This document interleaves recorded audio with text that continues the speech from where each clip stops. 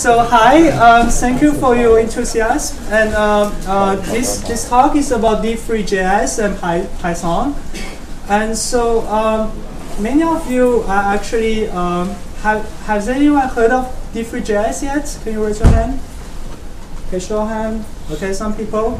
Okay, so d3.js is a JavaScript library that is used on the browser. And that's what my talk will be about. So one of the core idea about this talk is actually, like, before I jump into d3.js, I want to talk a bit about what we usually think about visualization. Usually when we talk about visualization, it's more like, it's a bit like the public relationship department in a company. It's like when you have done all your work and you have done all your research and you are trying to deliver your research to the outsider, then you are trying to make your graph pretty so that it can deliver. That's the traditional way when we think about visualization. It's more about like communicating to others about your result.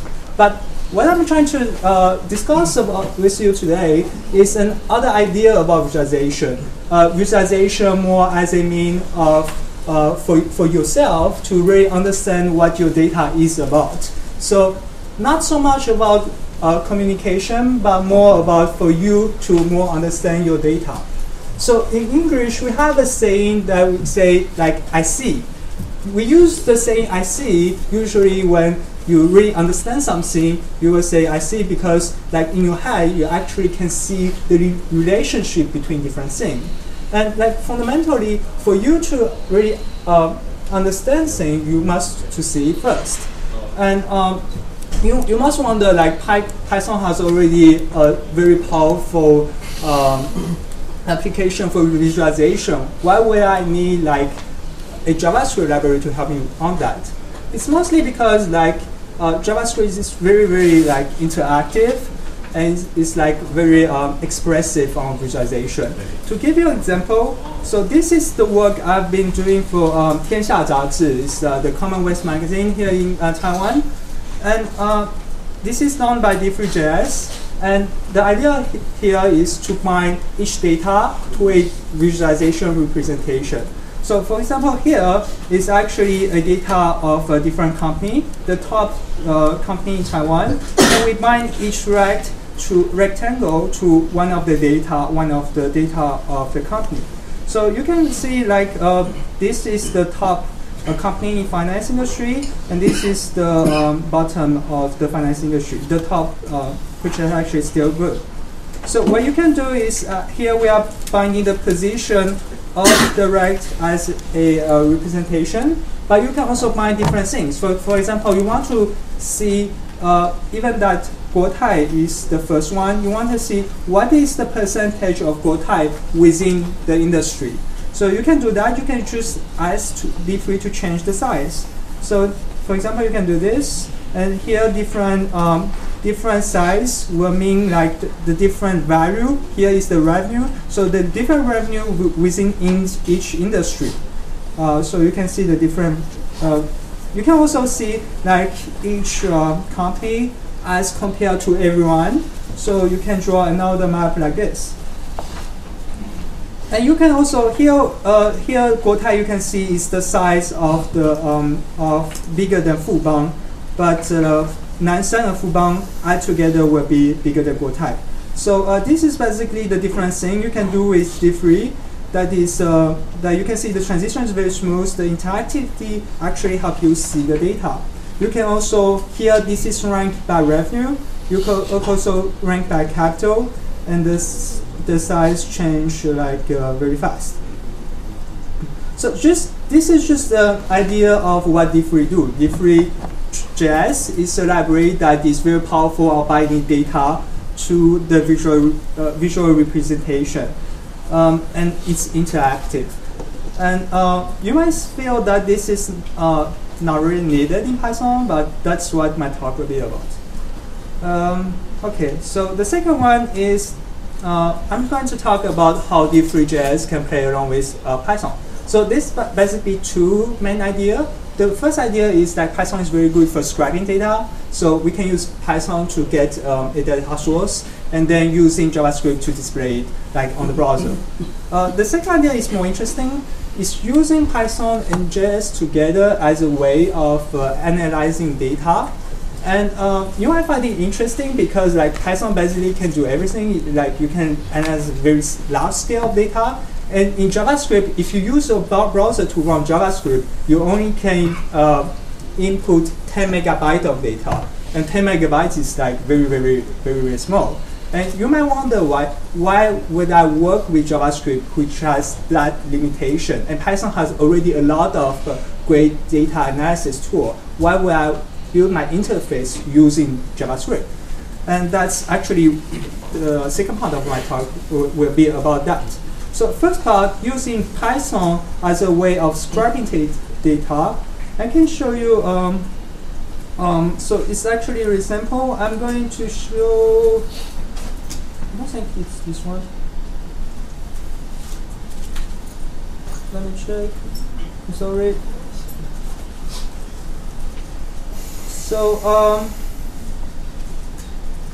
So this is. Oh, I actually have it here. So this is a sample Python code that is using the GRS library.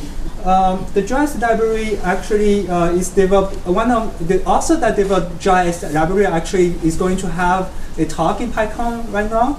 And so basically, the GRS library it go to the trace exchange in Taiwan and scrap the different ticket you want. So for example, here is one ticket of a stock.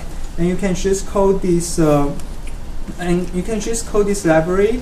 So, for example, you can easily code this library, and the result will get into a folder. For example, here you can see like this is just scrapped right now, and this is the data I come back. So it's the date, it's the opening price, closing price, and the different value you have in stock. So all this was just scrapped by this Python code.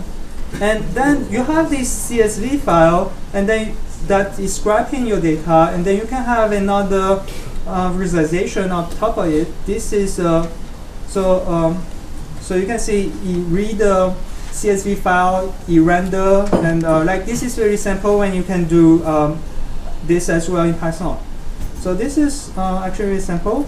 And you can also actually write a script that is like constantly having a loop and that's constantly updating this data, dumping the data as CSV to the same path and having the same visualization. And but basically it's the same. So scraping data is one of the strengths, but it's not the main reason like I'm having this talk today.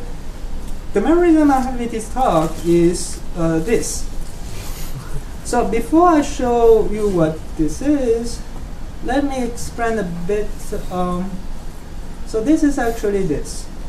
So what is this? So this is a list of, for example, of IDs and a list of XY position. So XY position can be longitude, latitude, and this is a list of different IDs.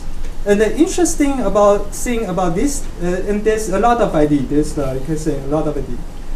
The interesting thing about this data set is actually two different customers approached me with this similar kind of data recently. They are from different industry, but they all have this very similar data they want to analyze. When I'm showing this, you can think about the idea if you are trying to use Python to analyze it. What's a good representation, or what's the way to look into the data? If you draw this data because you have XY axis, if you draw the data all together on a 2D platform, you will look like this. There's a lot of paths, and this is actually, I believe, like 2,000 paths. And this is only from 1 day worth of data. So imagine you have a large database of 1 month. That would be a lot more than that. So, of course, you can do some filtering. So you want to see perhaps less. Or maybe adding some content. So for example, one thing I'm sure you can do in Python is this. Is you try to add an overlay to it.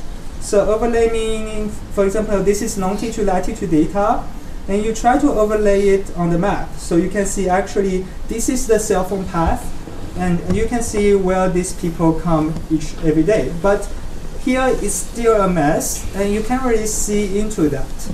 So that's coming back to the other thing I'm trying to say is like with JavaScript, with a very powerful interaction, this very powerful interaction will help you to see your data and then understand your data.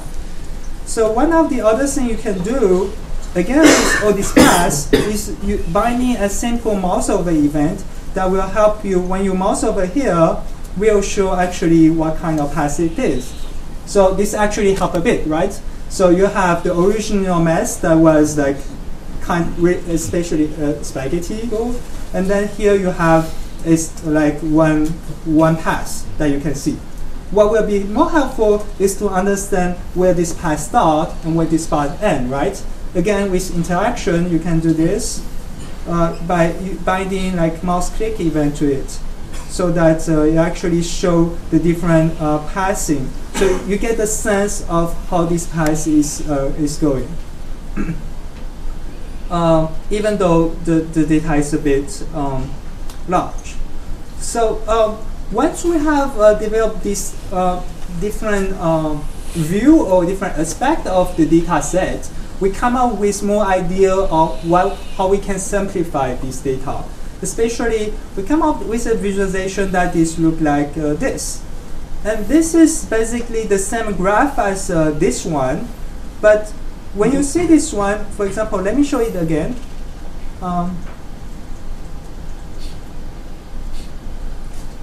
So you feel that if this is an area, it seems that some people are interested in the different location of this area.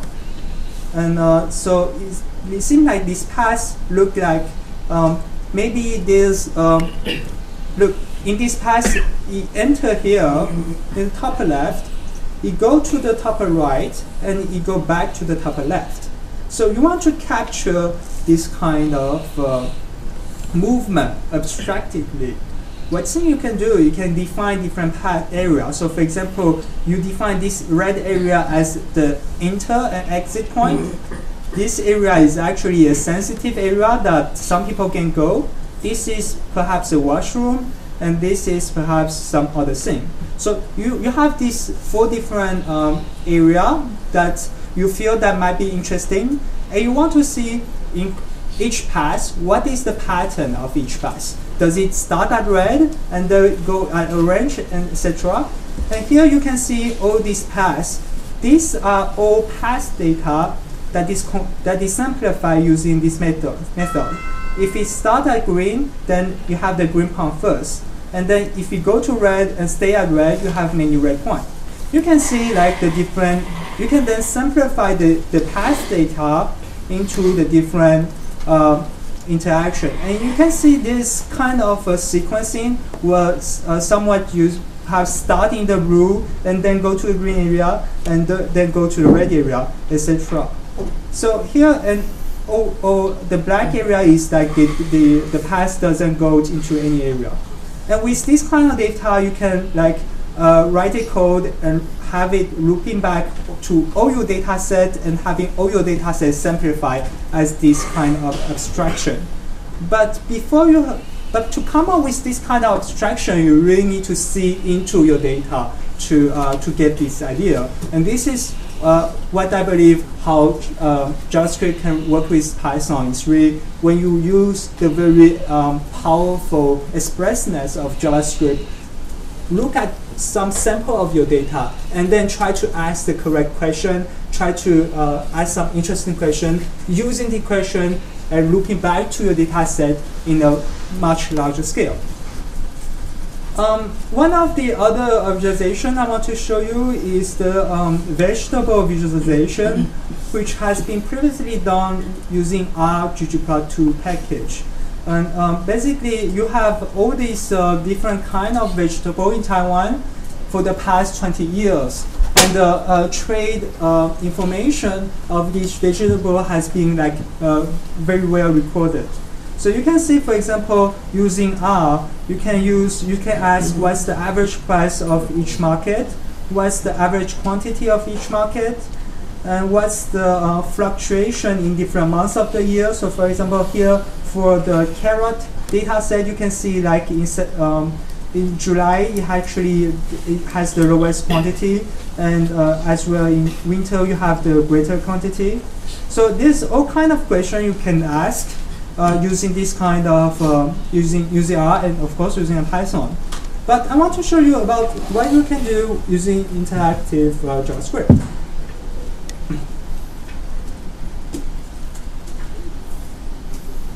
So here is something we can do using JavaScript. And this JavaScript still using d3.js, but it's using like cross filter, one of the function of d3.js.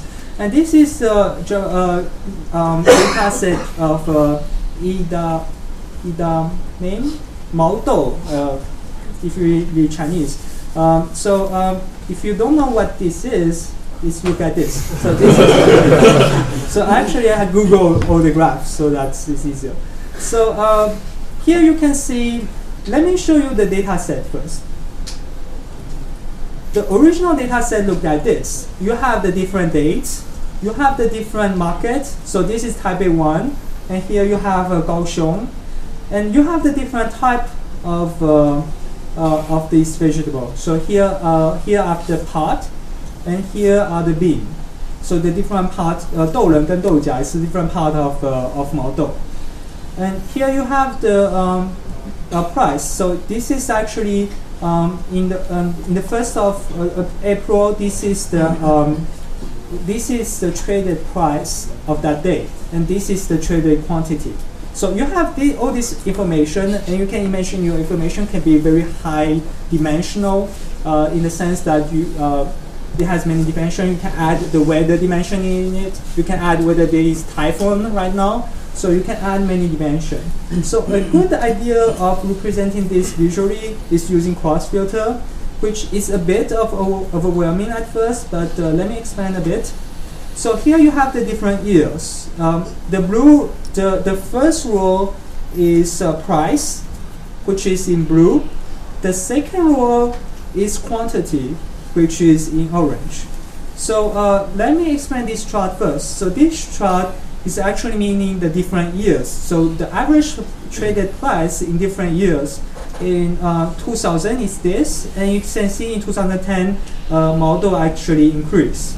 This is a different months of the year. So this is January, and this is December, and you can see the different pattern in price. So in April and in May, the price is actually lower because the quantity here now is actually higher. So you can see the relation between the quantity and the different in price. Here is the different market. So Taipei is the second market in Taipei, the first market in Taipei. And so you can see the price of Mao Dou is higher in Kaohsiung, and it's about the same in Taipei 1, Taipei 2.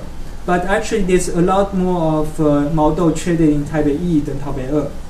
This is the different type of Mao Dou. So you have 豆荚, 豆仁, and import Mao Dou. This is the price, this is the quantity. And over here is the is year over price. So one of the interesting things when you have all these things visualized is you can notice some very interesting pattern. So for example, I don't know if you noticed, but here, so the different points mean the different traded price in different markets. So here you can see that there's almost two kind of pairs that is acting very similar, one over the other. And that's kind of interesting because you're wondering why there's two different price and having the same pattern over time. And using this graph, this graph is interactive, so you can check this. So for example, you want to see, let me show how this graph works. Okay, I'm sorry.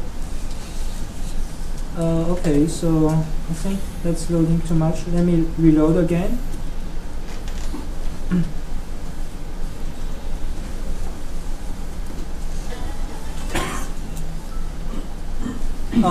Okay, this seems to be, okay, I guess this is the problem we will always have with live demo, that that something are not moving. Let me check. Also, field resource. Okay.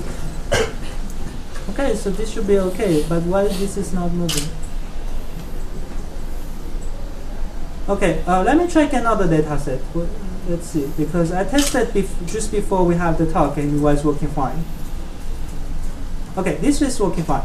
So again, we have the same visualization from left to right. This is the different year, this is the different months, this is the different market, and this is the different type. I'm now using the tomato data set.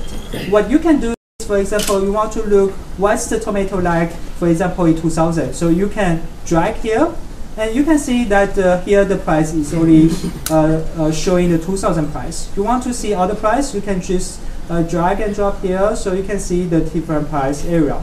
You want to see, for example, the price in summer, so you can drag here, and now you can see the price in summer. And you can drag here, the price in spring, so it's showing the different data. Here you are interested to see the price in different markets. So for example, you only want to see type A1. So you click on type A1, and this only type A1.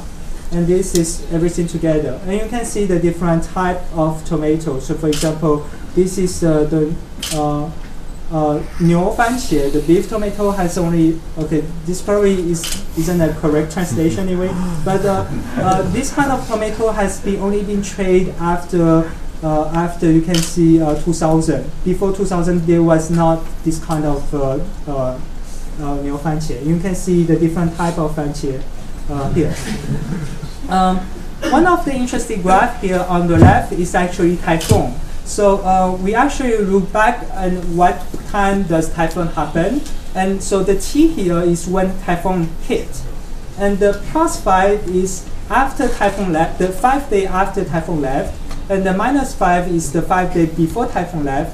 And the NA here means the average, so without the typhoon at all. So you can see, like for example, for tomato, what is the influence of typhoon in after, for example, 2010? And you can check that after typhoon, when typhoon hit, the price increased by a bit, but just a bit. And you can see what's the hit of different market. For example, you want to see 2010 and type A1, so you click here and here. So here is the influence of type A1 after 2010.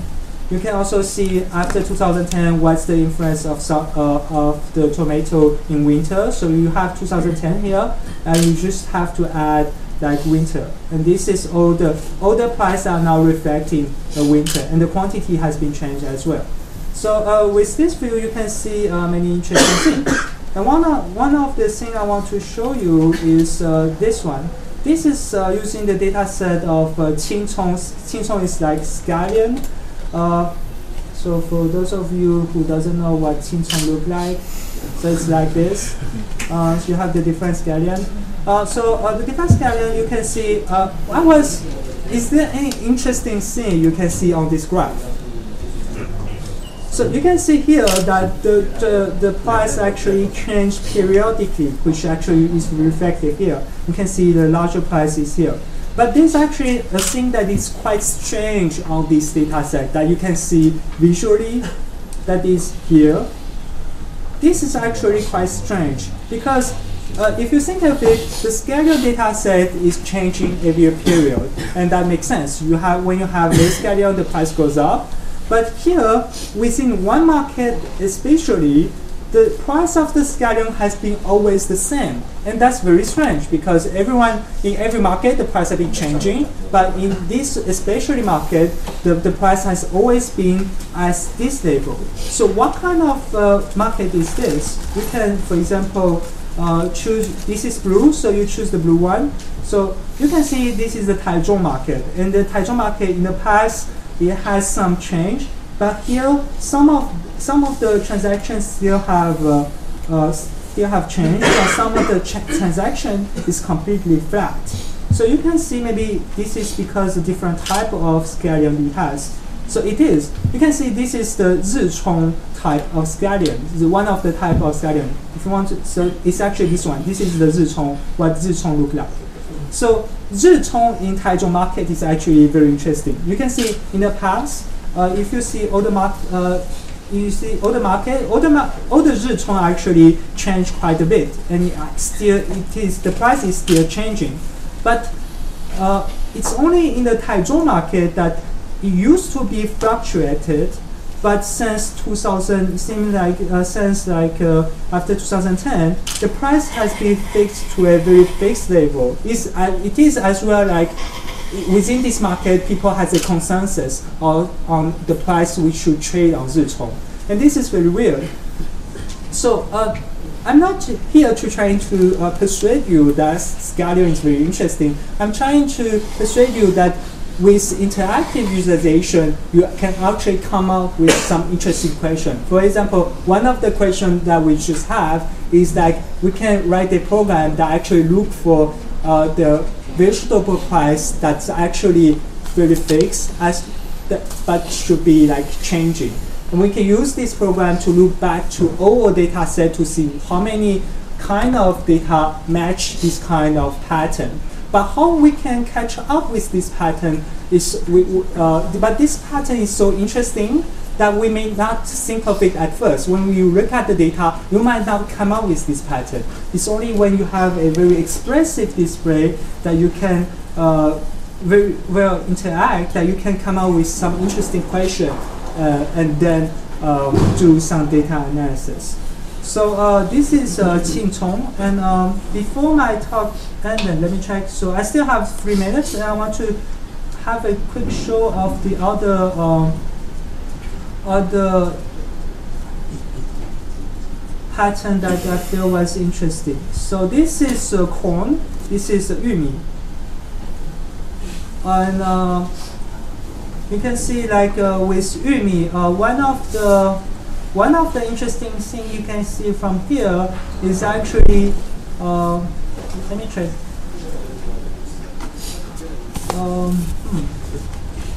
You can select again. You can select what's corn look like in summer. You can see look like what's the corn look like after 2010. And there's actually one of the interesting thing about corn after 2010, year 2010. If it's like you can see here in the price that actually went, it actually isn't that much affected by typhoon. And you can see the different type of corn. You can see, for example, here the higher price is mostly imported corn, and you can explore. So and you can here you can switch to other vegetable as well. So all these are live online, and you can find this link in the head I just provided if you are interested. And to recap my talk today, it's really like you have a very interactive, really help you to get a better understanding of your data set, and then coming up with more interesting questions that you can then use for data analysis. So that's basically the idea of my talk today. And I don't know if you have time. We still have 1 or 2 minutes, so I'm open to questions if any.